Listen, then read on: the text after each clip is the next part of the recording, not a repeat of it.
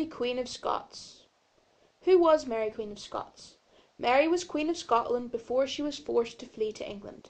She was the cousin of Queen Elizabeth of England. Many Catholics wanted Mary to be Queen of England rather than Elizabeth. This was because Elizabeth was Protestant and Mary was Catholic. Mary was born in December 1542. She was the only child of James V of Scotland and Mary of Guise. She became queen at 6 days old, with her mother making decisions for her until she was old enough. Mary was Catholic. Mary was sent to live in the French court. She was promised in marriage to the French Prince Francis. They married in 1558 and Francis became King of France in 1559.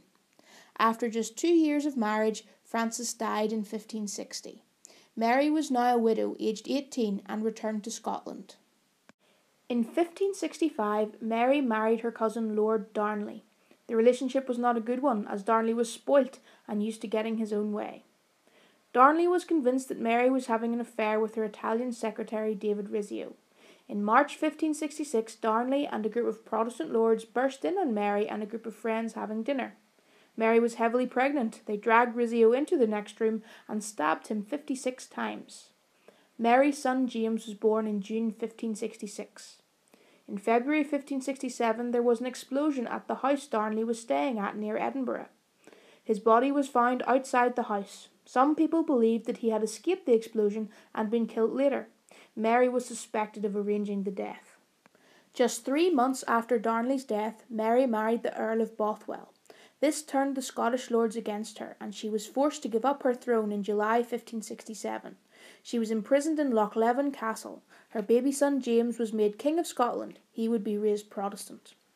Mary fled to England in 1568 as she hoped her cousin Queen Elizabeth would shelter her.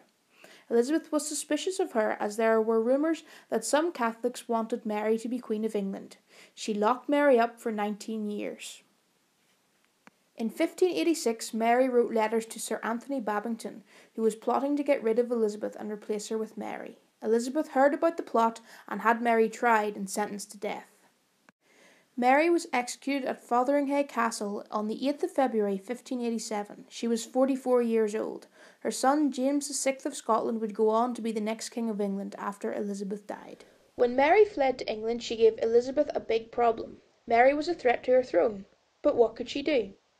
She could send her back to Scotland. But having a country with a Catholic queen so close could be a problem. Also, the Scots might kill her. She could send her to France. The problem with this was that France might attack and try to put Mary on the throne. She could execute Mary. The problem with this was that Mary had been asking other countries for help. They might not be too pleased. Also, she was family. Or she could let her stay. But the Catholics within England might try and make Mary queen. Elizabeth didn't know what to do. The Babington Plot. Elizabeth could not bring herself to harm Mary, so Sir Francis Walsingham set up a trap for her. A young Catholic named Anthony Babington was persuaded to pass secret messages from Mary to another man. This man was one of Walsingham's spies. The messages said that Mary, Queen of Scots, was plotting to overthrow Elizabeth so that she could become queen. The messages were written in code so no one else could read them. When this trap was sprung, there was enough proof to find both Babington and Mary, Queen of Scots, guilty of treason. Mary was tried in October 1586 at Fotheringhay Castle. It took Elizabeth until February 1887 before she was persuaded to sign her death warrant. The execution took place on the 8th of February at Fotheringhay.